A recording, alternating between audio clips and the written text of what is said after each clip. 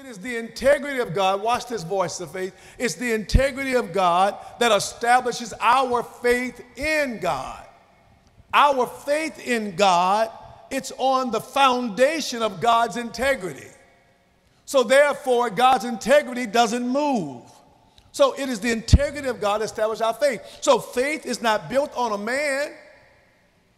Faith is not built upon what the pastor says. Faith is not built on some church denomination. Faith is not built on any of those things. Our faith is built on the integrity of God's word. And God's integrity, watch this now, everybody, is built on his loyalty. He cannot deny his own selves. It's built on the loyalty of God. When God says something, he has to keep his own word. So God is a God of integrity, but his integrity is built on loyalty. So he's the God of loyalty. And watch this now. God's loyalty is so strong, it's beyond human comprehension. It blows your mind when you try to understand God's comprehending God's loyalty. As soon as you think you know God and you figured God out, he blows your mind with something else he does. Because when God tells you he's going to do something, it doesn't matter if it's hundreds of years later, he's still going to keep his word. It's God. It's God. It's God all by himself. And God will keep his promises. That's why Isaiah 55:8 says, "For our thoughts are not your thoughts, and neither are your ways my ways, declares the Lord." It's not. So God kept his promise to Abraham, watch this here, who had been dead for over 400 years. God keeps his promise to a dead man who's been dead for over 400 years that he would bring Israel out of Egypt, out of slavery, out of bondage, and to the promised land. When that happened, Abraham, that was 407 years ago. So God keeps his word.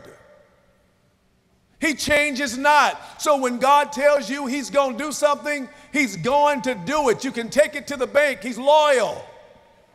He's the God of loyalty. And so that's why Numbers 23:19 says, God is not a man that he should lie, neither the Son of Man that he should repent, he said, and shall he said not, and has he spoken, has he not do it, make good of it. So when God makes a promise, it is good as done. That's why Jesus said so importantly in Matthew 24:35, I want you to write this down. He said, heaven and earth shall pass away. He said, but my words shall not pass away. God is the God of loyalty. Can we give God some praise right for that alone? Hallelujah. So we know he's going to keep his word. We know he's going to stand on his word. We know he can't lie. We know he can't deny himself. This is the one foundation I want you to understand, is that he's not going to lie to you. Once he tells you he's going to do something, he's going to keep his end of the bargain. And that alone, man, that's what our faith is built on. It's built on the integrity of God. But the problem is, we live in a world where disloyalty and dishonesty rules.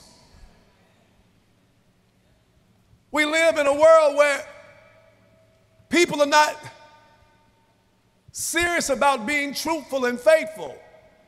They're disingenuous. They don't trust each other. We live in a world where deceitfulness and lies and con artists exist. You can't go on YouTube without they clickbaiting you. It's just the world we live in. So we've gotten, watch this here, we've gotten accustomed to not trusting people. We've gotten accustomed to being skeptical. Even in our homes, marriages are fragile. Friendships and relationships are fragile. The Bible says a house divided cannot stand. When parents are against children and children against parents and no one's trusting each other, is because our world that we live in has built this foundation for us. We can't trust our children getting on the bus anymore. We can't trust the school systems keeping our kids safe. with all the things that are happening all around the country. It's very difficult to even fly now, anywhere now, with fights and with threats and all of these things that's going on. It's everywhere. The world has been conducive of disloyalty and dishonesty. And so then you come to church, and now you've been forced to hear the man of God, and he's trying to get you to trust him. And you can't understand why you're struggling to trust somebody, because you think that the man of God want to get something from you. So therefore, you're not tithing, you're not giving offering, you're not sowing seed, because you think that they want something from you as if nobody else does.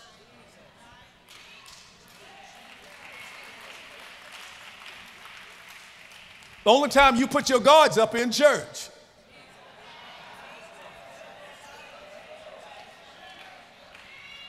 Supposed to be the safest and holiest place during the week. You got bells on, you got guard on. Everywhere else you let it down. Because you don't trust. And because you don't trust, watch this here, you've backslid. Because the world that you're living in is dishonest and disloyalty, and you're disillusional, and so you don't trust anybody. Those who are married, you question your husband when he says, I'm just going to pick up a newspaper at the corner store. We're just struggling to trust. And so you're trying to find a happy place. So you said, I ain't trusting nobody but myself. But you can't live by yourself. You got to trust somebody. And so you get to church, you go, you know what? I just don't trust the church. How many times have we heard that? I just don't trust what they're going to do with the money. That was never your assignment. Did God never told you to trust what they're going to do? God said to tithe, to give offering, to sow seed. God said, if they ain't doing right, I'll deal with them, but I don't need that to be your reason to deal with them. Can somebody give God some praise? So we're struggling with loyalty. We're struggling with trust. And watch this here. God said we've backslid, but this is the thing that blows my mind with the comprehension of God. God said, I'm married to the backslider. I want you to go there with me. Jeremiah 3:14.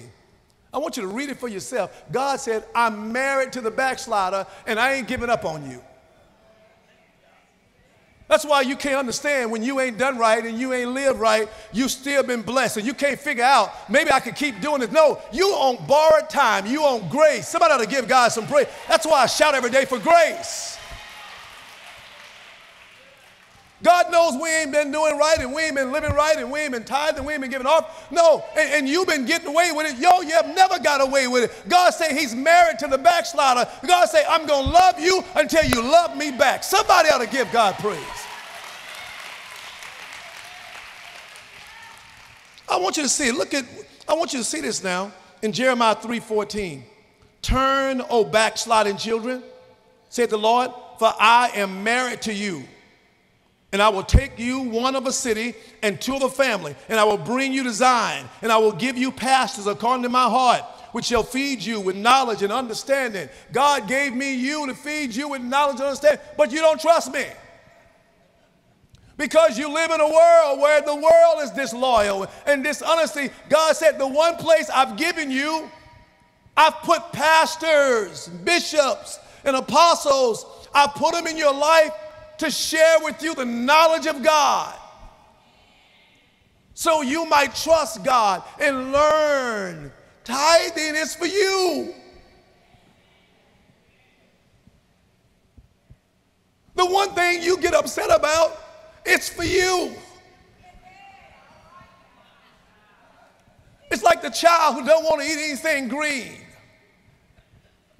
No green vegetables, no green beans, no collard greens, no turnip greens, no cabbage, no nothing. They're upset because you put it on their plate and they don't understand it's good for them. They got to have it, but they're upset because you put it on their plate. God said, the tithe is for you. You upset, but I put it on your plate so I can bless you. Somebody ought to give God some praise.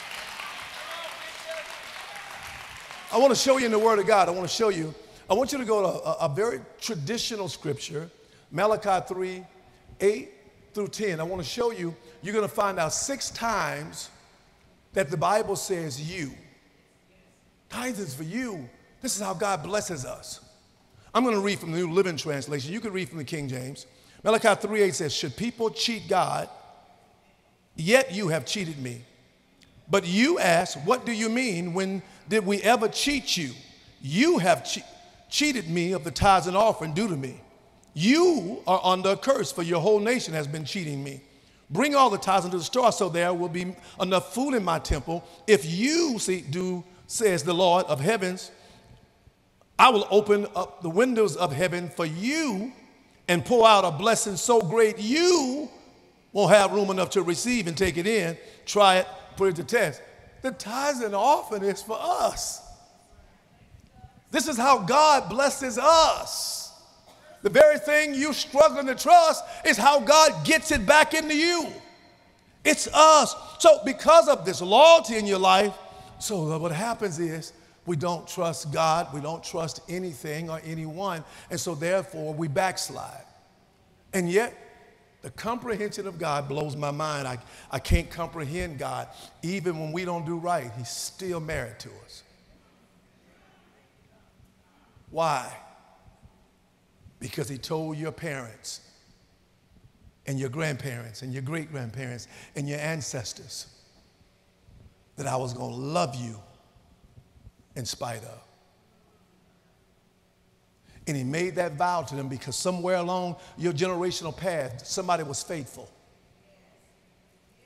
And God said, I am going to see it through. And they've been dead for 100 years. And you ain't been doing right and living right. And yet God has covered you, kept angels outside of your door while you slept at night. In crowds, when other people got hurt, God let you come out of there and ain't nothing happened to you. God has covered you and you can't understand. In accidents where you should have been hurt, God let you get out of there with no scratches on you. Somebody ought to give God some praise. It's because he's a God who keeps his word. Hey, thank you so much for stopping by our YouTube channel. I pray that the word inspired you and blessed you. And if you were blessed, listen, tell somebody, share it with somebody, let them know. Like and subscribe to our YouTube channel. Listen, we want to know where you're coming from, where you're watching. Leave a comment. Let us know how you were inspired. How can we pray for you and all those wonderful things. But most importantly, we want to see you back on our site again soon. God bless.